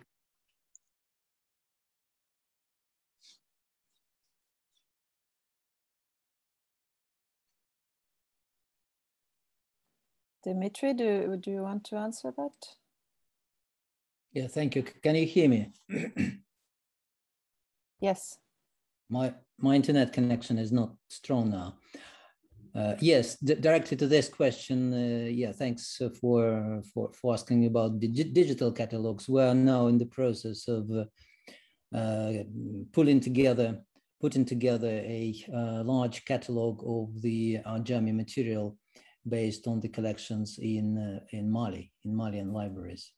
So far, we haven't published it yet, and we're working on the edition of the first publication of the catalog, and it will most likely be in digital and in printed version in Arabic and French. And so far, we've identified in that catalog that focuses on the Malian collection up to 3,000 manuscripts. So it's to come. This well, we're looking forward ourselves to seeing the results of one of our projects in Mali. And if I may, since I've given the voice, I'd like to, I remember someone asked about, yes, Scott Rees asked about the Barnawi-Kanawi script.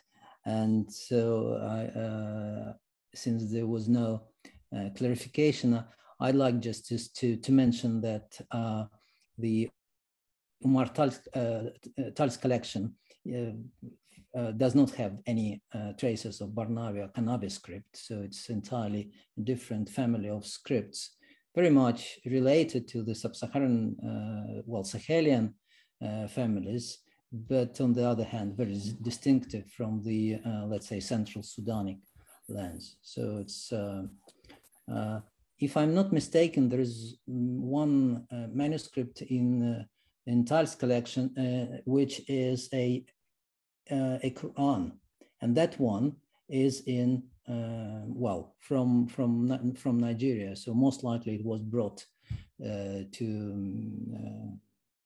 the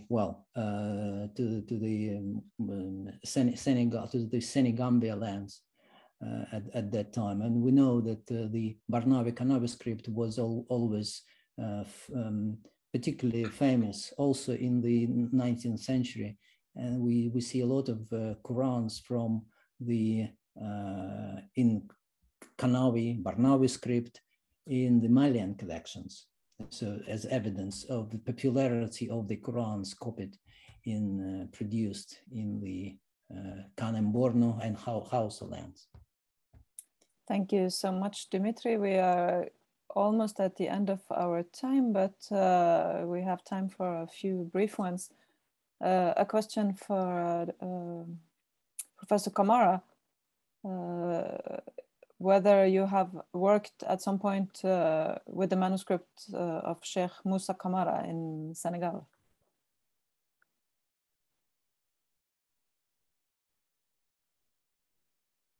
Unmute, please. Thank you very much for the question, Monsieur Dramé. I haven't, unfortunately, but as you may know, my colleague Abdou, by law, is a specialist of Sheikh Musa Kamara. I have recently worked together with him on a translation of Sheikh Musa Kamara's biography about Sheikh Martal, but that's all I have done so far. So he needed my my Pular speaking skills. I'm not a specialist of Sheikh Omar Kamara with that expertise. Thank you. Okay, maybe if we can do the final question in 1 minute, because we are at 3 minutes left.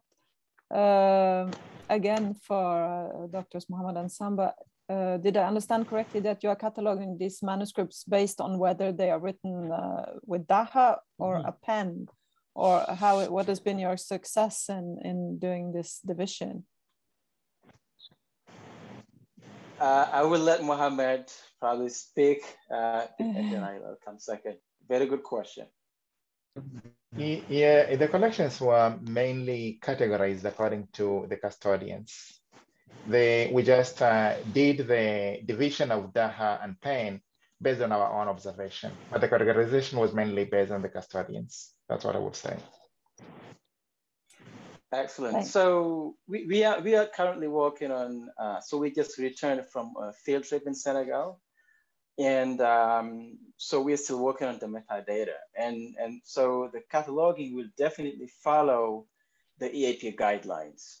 Now, I think the aesthetics of Daha and pen is an idea that came up because we have a plan of producing a paper about Sufi poetry in Pular Ajami, and that is actually when I was writing on this, the grant, the purpose was to answer two important questions.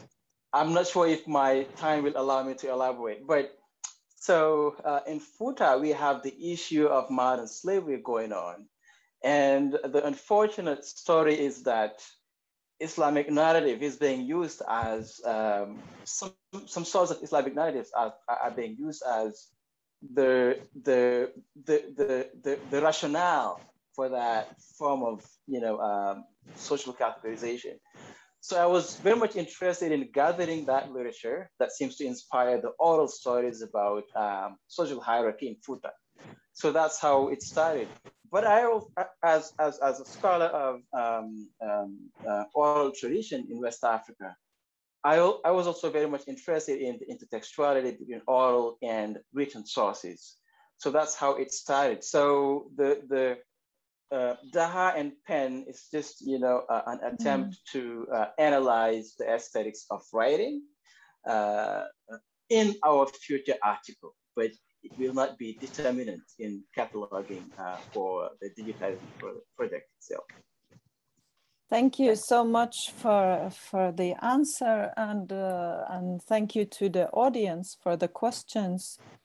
I'm sorry that we are in fact out of time now, so there remains for me to say thank you to all the panelists for their very, very interesting and valuable contributions, and thank you to the audience for following, and I will hand it back to the organizers for closing.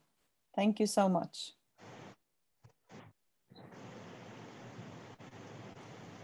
شكرا جزيلا بروفيسور بانج على هذه الإدارة الرائعة لهذه الجلسة التي استفدنا منها كثيرا حقيقة، والتي فتحت المجال لكثير من الأسئلة على مستوى المتابعين وحتى على مستوى فريق التنظيم ها هنا. ربما نأمل من خلال ما عرضتموه في أوراقكم البحثية في القريب العاجل، ربما نأمل في أمرين. الأمر الأول أن نرى كثيرا من الفهارس المختصة بالمخطوطات المكتوبة بالحرف العربي، لأنكم كما تعلمون تظل المخطوطات مجهولة حتى يكشف عنها داخل فهارس منسقة ومنظمة تخرج عن المكتبات أو المراكز التراثية لتثبت إلى أي مدى تحتوي هذه المكتبات على نوادر أو على كثير من المخطوطات. كذلك نأمل أن يكون هناك تنسيق بين المراكز الإفريقية المتنوعة لتوفير الجهد والوقت. ربما يكون هناك مشروعات مشتركة، ربما يكون هناك مشروعات قد تتكرر في بين مركزين أو ثلاثة. لذا أتمنى في القريب أن ننسق هذه الجهود وأن نرى الكثير من الفهارس المرقمنة والورقية لما تحتويه المكتبات من مخطوطات. مرة أخرى أتقدم بجزيل الشكر لبروفيسور بانج، شكرا سي موموني، شكرا ديمتري بونداريف، شكرا محمد موامزاندي، شكرا سامبا كامارا، وشكرا أميدو ساني على هذه الإضافات الرائعة. نراكم بإذن الله تعالى في جلسة أخرى غدا في تمام 1 بتوقيت شرق أوروبا. شكرا لحضراتكم والسلام عليكم ورحمة الله وبركاته.